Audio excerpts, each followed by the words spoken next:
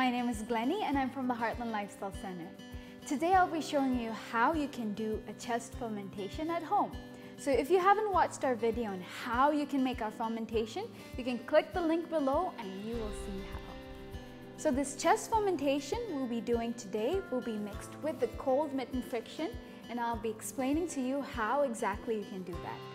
So this chest fomentation, this treatment, can be used for congestions related to colds or pleurisy or bronchitis, but if you're using this for pleurisy, make sure that you don't do any cold treatments in between. So let's begin. So for this treatment, you'll be needing a bed or any kind of surface the person can rest on. You'll be needing pillows and sheets. You'll be also needing a blanket. You will be needing your fomentations, of course. Make sure you have a whole set of them that are being warmed up. You'll be needing this basin with some ice and some water along with mittens, or if you don't have mittens, you can just use a cotton cloth. This will be for our cold mitten friction. Besides that, we'll be needing a kettle, and this kettle will be used for our hot foot bath. Along with the hot foot bath, we will also be needing a chair to put the hot foot bath on. We'll be needing towels to put underneath the fomentation so the person doesn't get burned. And last but not the least, we'll be using other towels which will be used to dry off the person after we do the cold mitten friction. Today I'll be demonstrating this treatment on my friend Clarence, and you can see she's already lying down on this bed that I had prepared for her, and you can see that her feet is in this tub of hot water.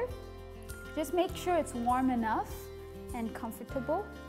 The thing about the hot water is that it aids with the decongestion, and just make sure that you increase the temperature of the water once the person is comfortable with the temperature.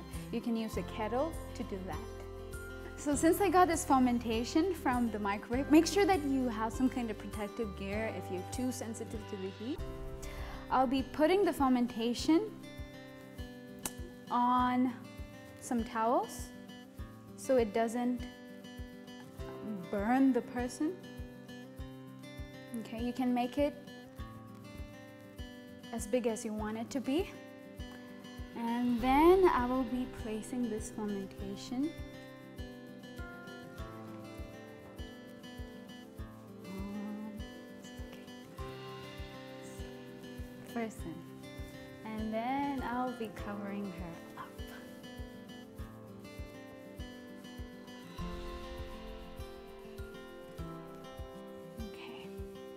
So we'll be keeping this fomentation for about 3 to 5 minutes, and once we're done with that, we'll be doing the cold mitten friction.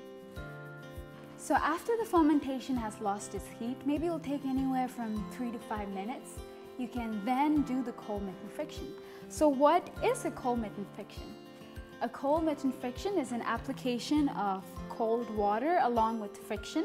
So for this, I'll be using ice along with some water and some mittens over here. But if you don't have mittens, don't worry. You can use a cotton cloth of any sort, and it will do a good job. So cold mitten friction is used to increase your white blood cells, your circulation, to stimulate, and all of that good stuff. So let's try doing that right now. I'll be taking the fomentation off.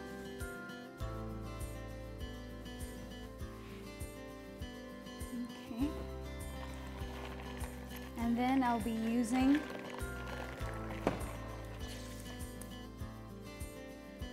this mitten and create this friction for about 30 seconds. That's when the countdown begins.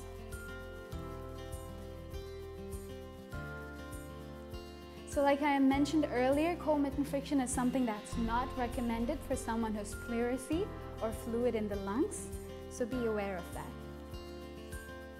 Okay. So once you're done, make sure you have a cloth so you can dry them off really well.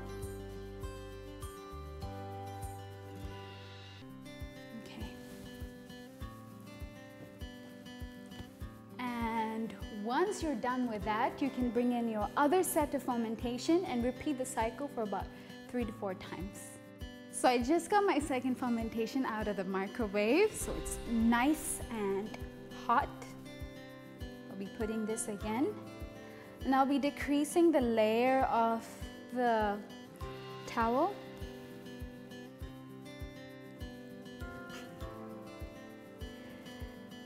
And we'll apply this on top of the chest once again.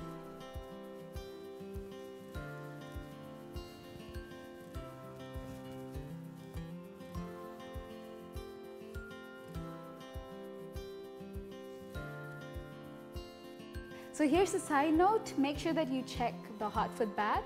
So if the person gets comfortable with the temperature, you can add more hot water from the kettle and make sure you don't burn their feet.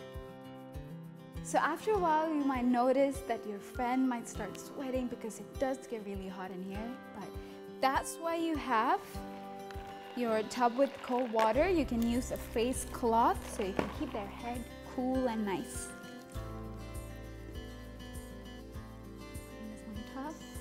That feels really good if you're sweating. So after 5 minutes, you can take off the fermentation and then repeat the cold mitten friction cycle once again.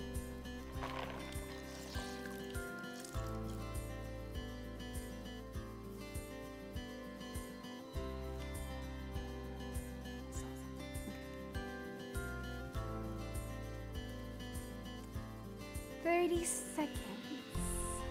Then after these 30 seconds, we'll be wiping them off.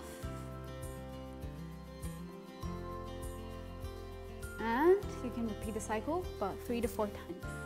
So after you're done with the treatment, our last step is to pour cold water to the feet. So the reason why we do this is to close the pores and to promote active dilation. So we're putting the feet up. And then I can use the cold water, pour it on top.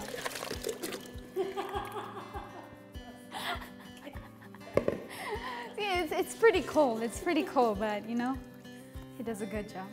And it definitely wakes you up. Yeah. And then make sure you dry their feet really well. And that's it, you're done with this treatment. After you're done with this, let them rest for about 30 minutes to an hour, and you're all done. Thank you so much for watching, and I hope you learned something from this video, and I hope that you're having a wonderful day.